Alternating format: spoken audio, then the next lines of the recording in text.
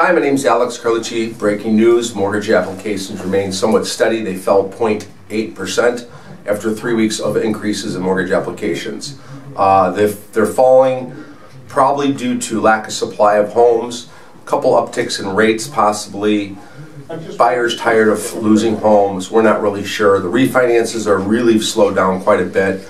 The demand for purchases are there, but the transactions aren't because there's not a big supply of homes. So if you find homes start hitting the market, I think we're going to see a lot of transactions and mortgage applications will come back up. If you got any questions, give me a call anytime at 630-915-7550. Please subscribe.